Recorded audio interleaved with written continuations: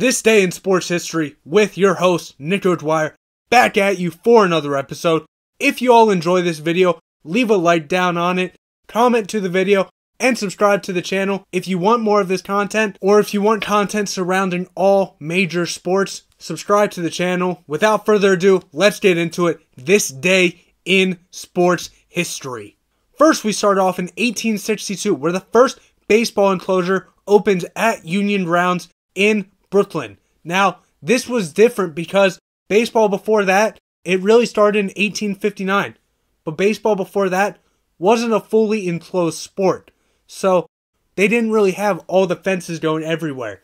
This time, the first fully enclosed baseball game. Therefore, the tenant of the land was allowed to charge for admission since it was a fully enclosed park. Moving up to 1912, we have Ty Cobb. And if you know Ty Cobb, you know he was famous for two things: giving people a lot of hell and his excellent baseball ability. So which one are we going to talk about on this one? Is it the excellent baseball ability? No! It's his ability to heckle the hell out of people. In 1912, the Detroit Tigers were playing the New York Highlanders, and the year previous, a New York Highlanders fan was heckling Ty Cobb. Cobb was heckling back, but never actually did anything about it other than talking.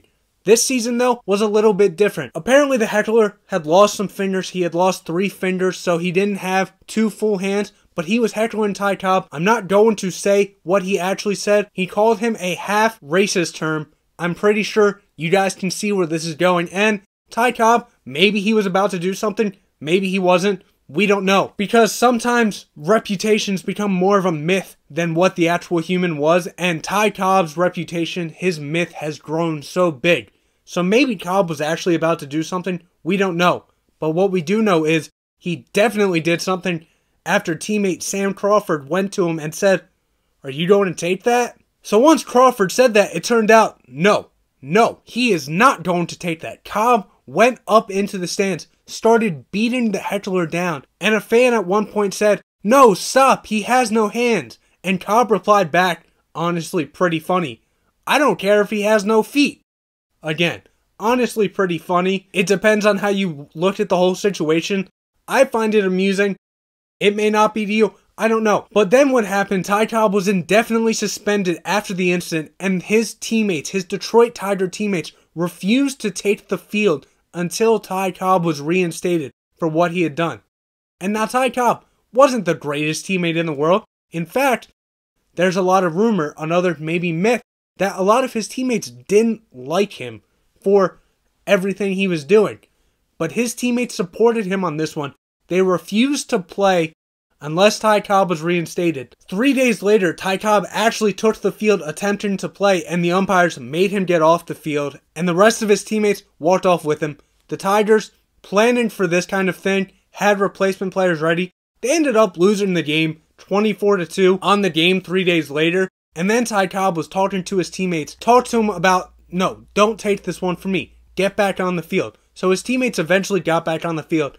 Cobb then served a 10-day suspension before he was able to come back. Moving up 6 years, we have the guy we talked about a lot on yesterday's edition. Walter Johnson, in 1918, threw a shutout for the Washington Senators against the Chicago White Sox in 18 innings.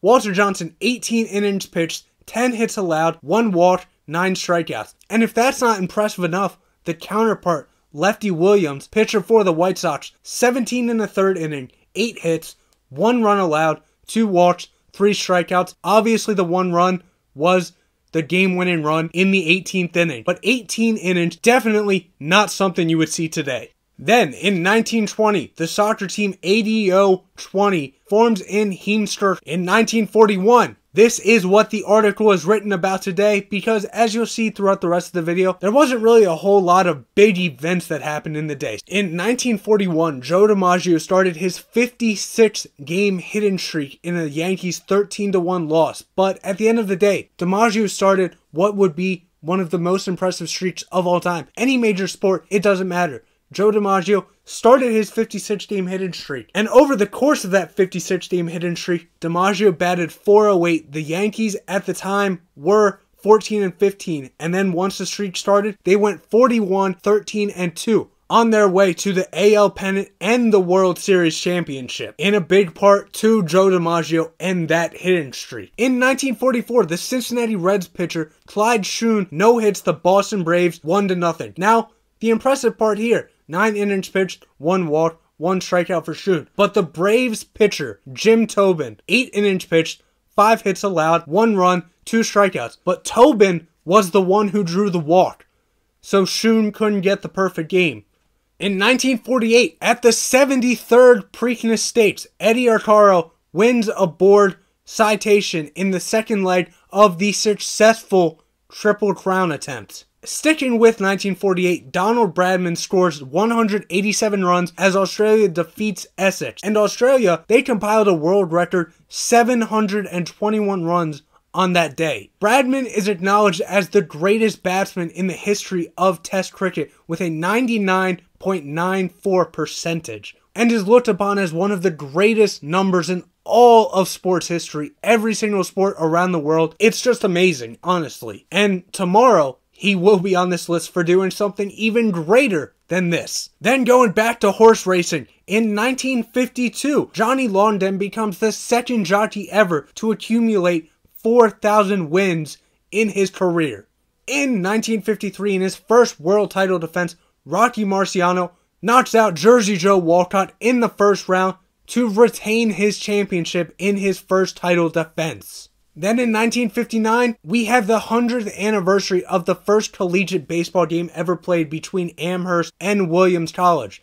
The teams reenacted the original game under the original rules, and under the original rules, Amherst pretty much destroyed Williams in the original matchup. Moving into 1963, Tottenham Hotspur of England wins the 3rd European Cup Winners' Cup against Atletico Madrid of Spain 5-1 at Rotterdam. Then the next year, 1964, Sporting of Portugal wins the 4th European Cup Winners' Cup against MTK Budapest of Hungary 1-0 at Antwerp. In 1970, with everything that was going on with South Africa at the time, with apartheid, just everything happening, the International Olympic Committee, the IOC, voted to expel South Africa from those Olympics. Then in 1973, Nolan Ryan, the California Angels pitcher, tosses his second no-hitter to defeat the Kansas City Royals 3-0. In the game, Ryan, known for his strikeouts as much for his walks, 9 innings pitched, 4 walks allowed, 17 strikeouts in the game. In 1985, Everton of England wins the 25th European Cup Winners' Cup against Rapid Wien of Austria 3-1. Then in 1991, Manchester United wins the 31st European Cup Winners' Cup against Barcelona 2-1. In 1991, we have a historic day in baseball, not because any big records happen, but U.S. President George H.W. Bush takes Queen Elizabeth to the Oakland Athletics Baltimore Orioles game in Memorial Stadium, which the Orioles happen to lose 6-3. Then in 1994, we have the LPGA Championship Women's Golf at DuPont Country Club, and Laura Davies of England wins her second major title, 3 strokes ahead of runner-up Alice Ritzman. Going to 2002, the 10th UEFA Champions League final took place, and Real Madrid defeated Bayer Leverkusen 2-1 in Glasgow. Now in 2010, and probably the most impressive thing to me, just hearing it is insane to think about. 16-year-old Jessica Watson becomes the youngest person to sail solo, non-stop, and unassisted around the world. Just think about that. 16 years old. You're sailing unassisted, non-stop around the world. Props to you. That's amazing. But that's not the only thing that happened on this day in 2010. In the FA Cup final, you have Chelsea versus Portsmouth. Chelsea ends up winning 1-0 in Wembley Stadium. Then at the 2011 PGA Players Championship, South Korean KJ Choi defeats David Toms on the first hole of sudden death to win $1.71 million purse. Then finally at the 2016 PGA Players Championship, the number 1 player in the world at the time, Jason Day, wins by 4 strokes ahead of runner-up Kevin Chappell. So that's what happened in this day in history. I already told you what I thought was the most impressive. I think Jessica Watson doing what she was able to do at age 16 is by far the most impressive of everything that happened on this day in sports history.